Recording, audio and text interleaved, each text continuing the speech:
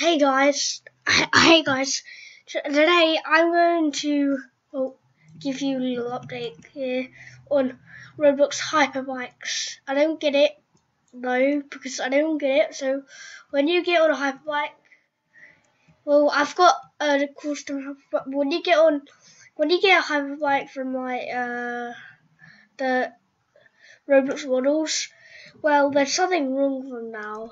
So when I get on the hyperbike, I use a course on my bike, yeah. And when you start driving,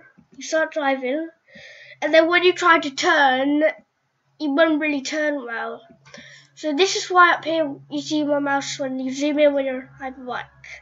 So I don't really get it that they did this to hyperbikes. Like you have to now zoom in so you can turn your hyperbike. So which is really stupid really, because you have a zoomed in character on a hyperbike. So that's just what I wanted to let you know. So bye guys, so I'll see you later. Bye.